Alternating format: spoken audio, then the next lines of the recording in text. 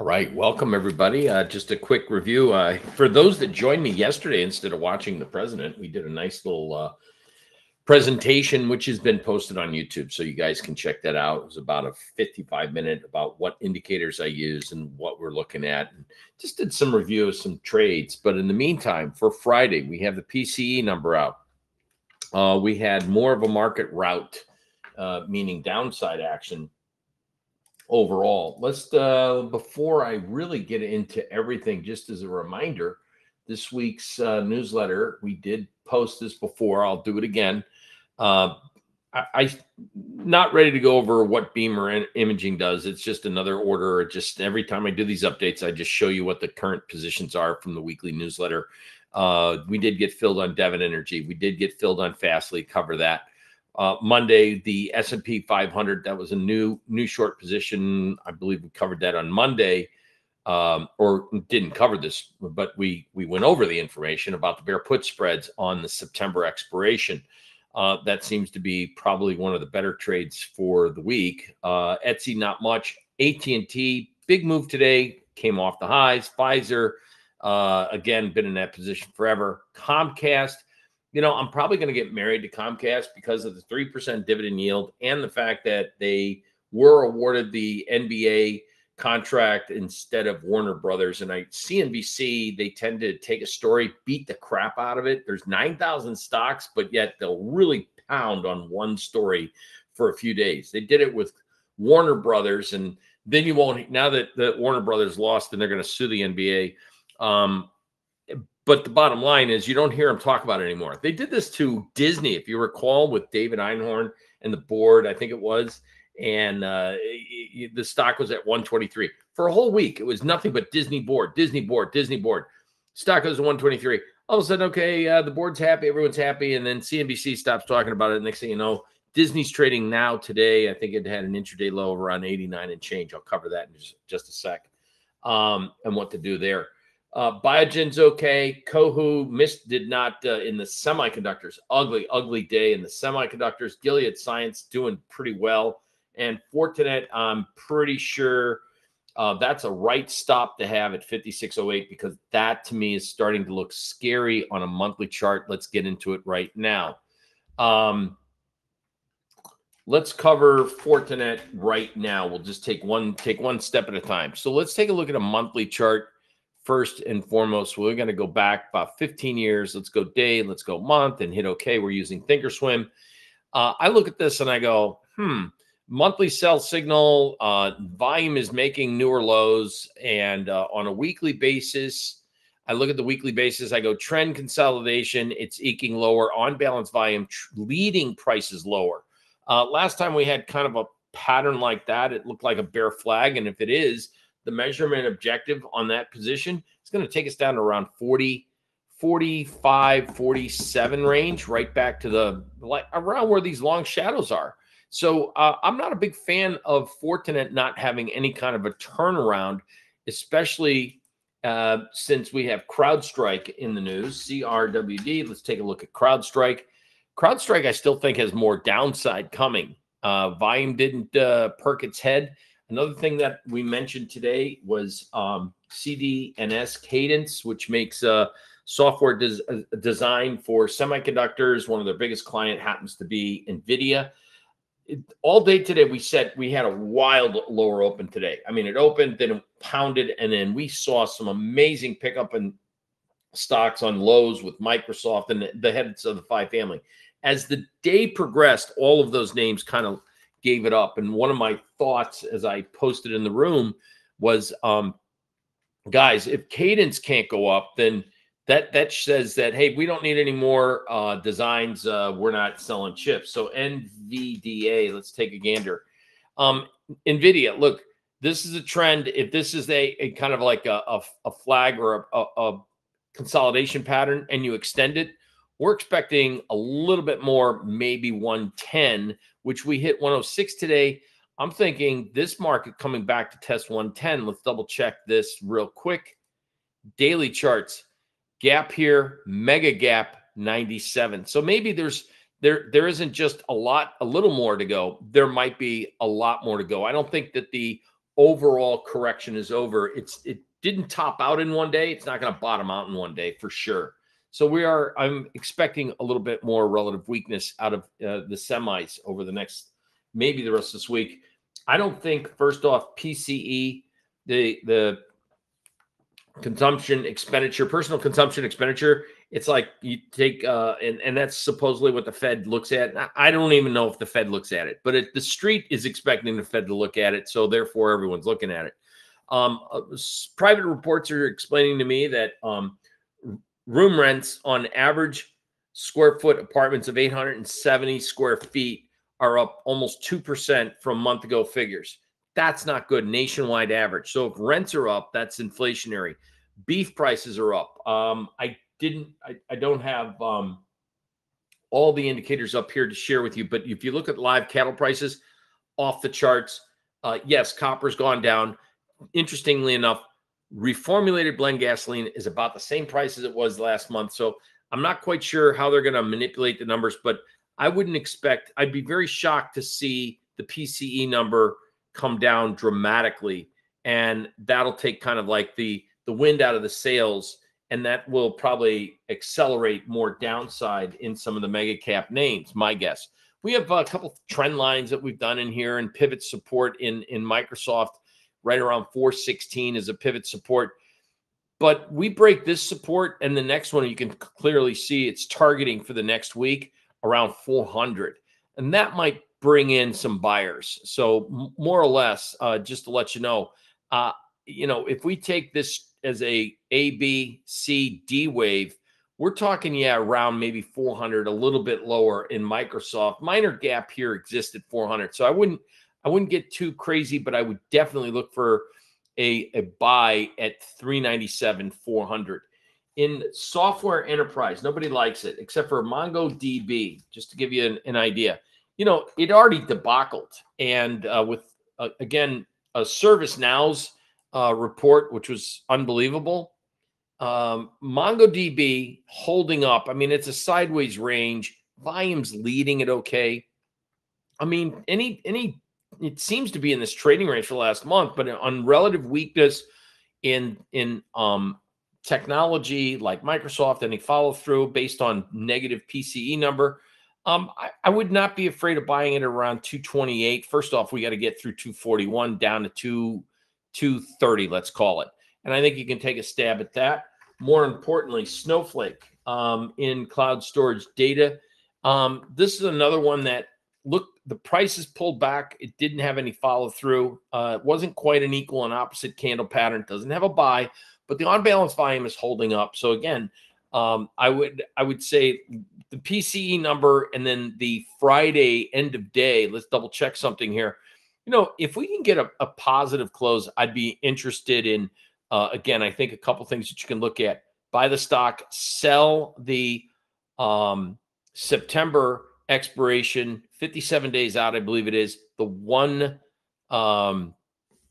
believe it's the 150 strike calls, and you can collect $5. So, I mean, or we'll come up with a better opportunity using an option, because that's a lot of cash for small accounts to be plopping down. Even looking at 1,000 shares is 10 options. So it's not really going to be conducive for a small account size. We got to use options on that particular trade. But in software enterprise, I do think, based on this one company right here, ServiceNow, making new highs, and based on this other little company, which said their bulk of their sales and the earnings call was due to software. So software now, it's not the next big leg forward for artificial intelligence is people had a lot of expense. They paid for chips. Now we got to provide a return on investment, ROI. And where is that going to go? It's going to go in software companies. So a company like Adobe, are they benefiting from all their expenditures? I don't see it. It's in a weekly sell mode, and it might see, again, a pullback. And my 2 cents is this is a green candle right there. We call that a benchmark, the midpoint right against these old highs, somewhere against in here, 490. I mean, that's $40 from here. not that big of a deal. So I think there's still more bloodletting coming into the market in the mega caps. So I between Microsoft, Amazon is an interesting one. It, again, I look at these pivot levels and I go, it's almost like a magnet. It wants to get there. So once we break support, once we break underneath the moving averages and we get a PPS sell signal on a weekly basis, now we have a consecutive series of a lower high, lower low, lower high, lower low combination. We just haven't fulfilled maybe a exhaustion bottom. Speaking of exhaustion bottoms, now this is a long shot, but a lot of sales coming across the pike. We had a couple interesting concepts looking at the retail apparel. This is a company called Foot Locker, and I was shocked to find out that they pay a 6% dividend yield on cloud, whatever, they sell as well on cloud sneakers. I'm sure you have seen on cloud. A lot of people say that not on cloud semiconductor, but on cloud ON is the apparel footwear on cloud holding. This is a company that has kind of taken the world by storm. A lot of people for casual shoe wear. I don't think it replaced Nike, but it definitely is a fashionable trend. A lot of people wearing them. They could be kind of displayed as kind of a hybrid workplace type of, I guess, casual wear. But a lot of people, that and Hoka and New Balance, Skechers, etc.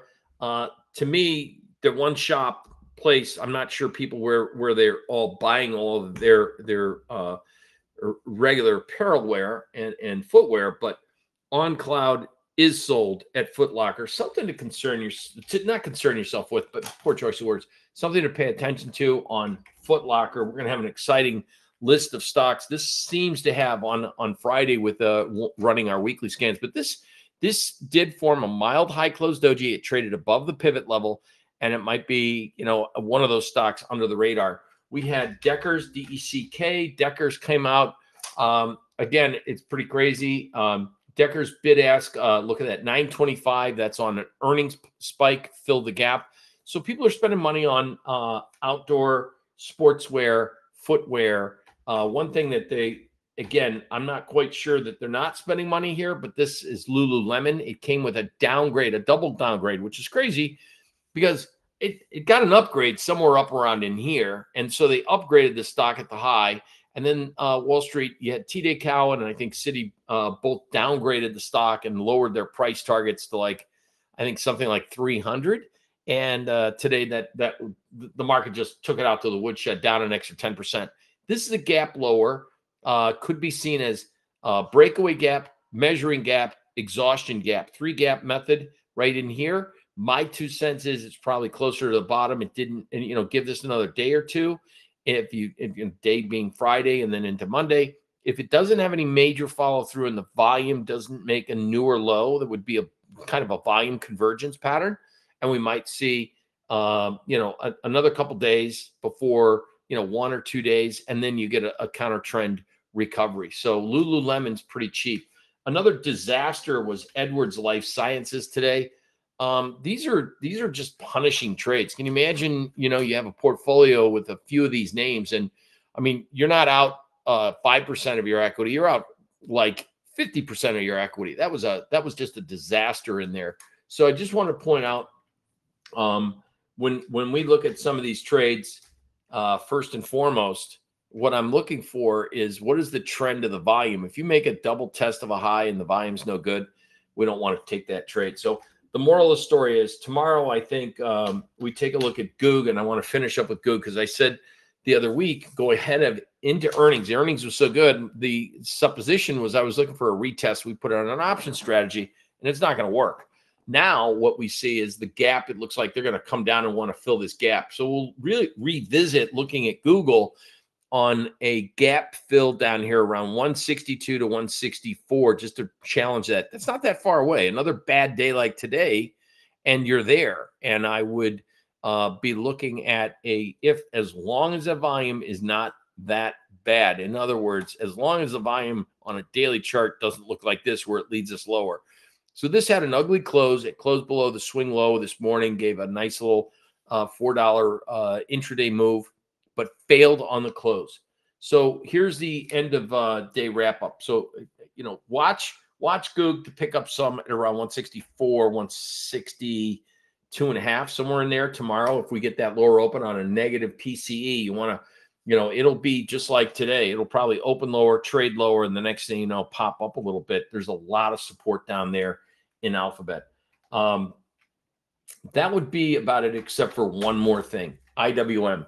The Russell still has the capacity. The volume wasn't great today, but one of the things that I like, and again, the week's not over, but markets that close the end of the week above their weekly pivot when it's giving a bullish structure. In other words, higher predicted high for the week, higher predicted low for the week, and the market for the most part stayed and respected the pivot point. If the Russell can maintain closes, positive closes above the weekly pivot, that's a good thing. And how good would it be? Longer term, let's take a look. You got a breakout, a consolidation, call it a wedge, call it just a sideways pennant formation. And I'm not going to draw the trend line, but you can see from this high to that high, and from in here, you can see the rising support. As long as we hold greater than the pivots, this is giving us the idea that we could see a bigger move longer term. Bull markets, you know, they kind of start to rise very slowly. Don't buy breakouts in here. But one thing I like is this market broke out of a high, closed above it. This is now 1 week, 2 week. And what do we have going on here? A consecutive series of higher lows, higher highs, closes greater than prior highs, closes greater than opens.